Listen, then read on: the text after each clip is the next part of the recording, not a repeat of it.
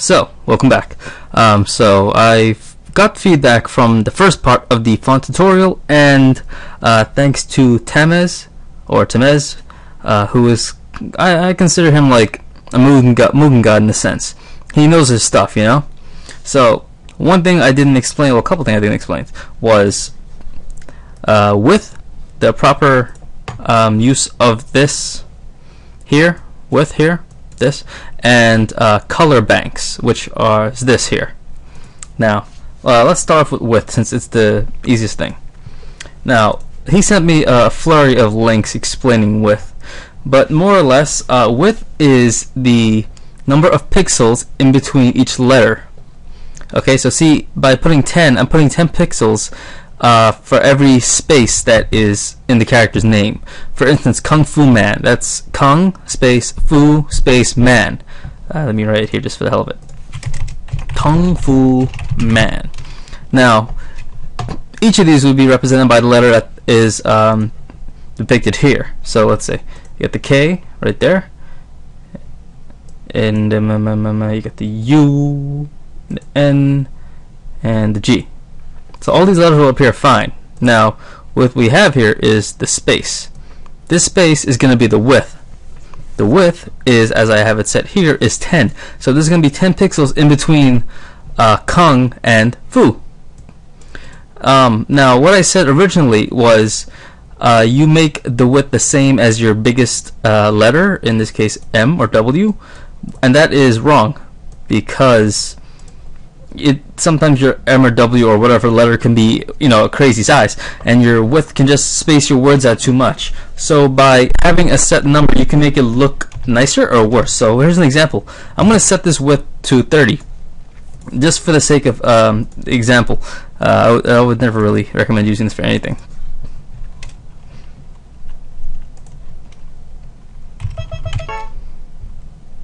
Kung Fu Man. Alright, see? You can see it there already. I mean, look at his name. See how horribly spaced out it is? And yes, it is Flying Kung Fu Man. He floats.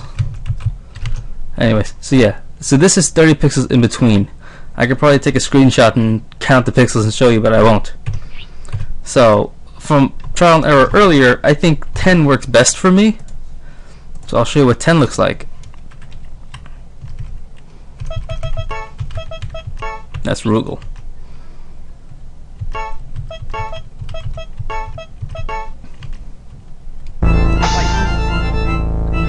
See, that's 10.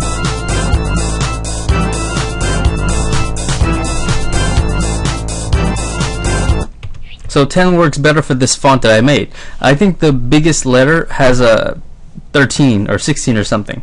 Probably 13. Yeah, 13 pixels wide. So I think 10 is the best value for me to use personally.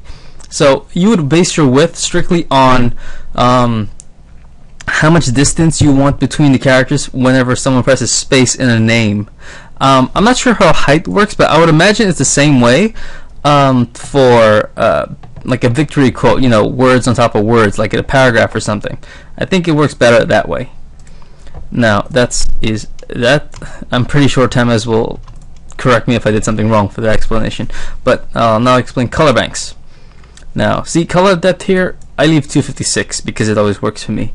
I've messed with other values and I just got poop in the end. So let's explain color banks. This is the JG font from Mugen. It is default. It comes with the engine. It's been with the engine since its existence back in 1999. Now, the way color banks work is on the palette of 256 colors, or 255 if you do not count the first one, which is the alpha color. Every row is 16 blocks, so 1, 2, 3, 4, 5, 6, 7, 8, 9, 10, 11, 12, 13, 14, 15, 16. So each row is 16, and each color bank is one row. For instance, the default font color is gray. This is gray. If I were to use font color 2, it would be red. Font color 3, it would be green. Now, it's best I show this in an example so you get the idea. I have another tutorial I gotta poop out later, so that's gonna be interesting. That is horribly big. Okay, so JG font is not here right now, so I shall add it. Font 9 equals jg.fnt. So we'll work on the title screen for now. Okay. So we'll use font 9, which is JG. We're going to use color 0. So by default, Mugen's going to show the white or gray, whatever color you want to call this on it, honestly up here. That's going to be the default color, and it's going to be facing it's going to be aligned to the left. That's what that one means. Okay, and when your active font is what you're currently selecting, that's going to be 9 and 1. So it's going to use the first color in the color bank. So if this works the way I imagine it would, the fonts are going to be gray, and the active font that you're selecting is going to be red. So let's take a quick gander at this. That's horribly ugly. Okay, I did something wrong here.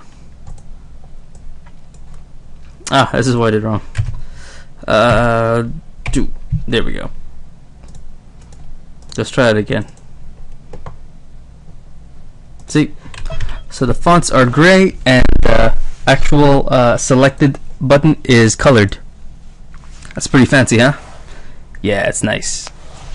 Now let's see, what's the second color in the bank? The second color is green, and the fourth is blue. So I'm going to change the active to the third color, no, second. And I'm going to change the, oh sorry, I meant the regular to the, you know what I mean. Anyways, it's going to be green and blue now. See, green and blue. So that's how the color banks work. If you want your fonts to be like this, you should probably color them from bottom to top, or top to bottom, or left to right, whichever direction you want to be filled into this one row of colors. Your second color will be above, your third is above that, fourth is above that, and shut up you, and so on. So that's how the color banks work. Each row is its own color bank, and you're limited to 16 colors max in one. Okay, now an alternative to this, which is if you just make a solid gray font, which is what this is. So we'll put this back to 7.0. Now, in Mugen 1.0, there is a new feature to color fonts within the engine itself. Now see, this is the default color for the fonts. They do not have a color bank. See, I'm selecting it, but you can't see it because it's the same color. So I want to make this another color. So this is what I do. I add comma 0, comma 0, comma 0. Or in other words, where's the other notepad? It's gone. No. Okay. 0, 0, 0. What does that mean? That means red, green, blue. More or less the color spectrum. So you know, you can mix and match these numbers to whatever you want, and you'll get the color that you want. The number I choose, the numbers I choose is 0, 256, 128. Now this is like a green color, which you saw at the beginning. So looking at this now, you can see the active font turns green. But remember, the font itself is just gray. It has no color banks. This is the Mugen engine coloring the fonts. If you use a gray or a white color, this looks really good. What the hell? Yeah, this looks really good. If you use a font with a color already on it, and then you try to color it again with the engine, it's going to look really horrible. I don't recommend it. So to make use of this properly, I recommend using a white font or a gray font, or a fade from white to gray, you know, something like what this font looks like.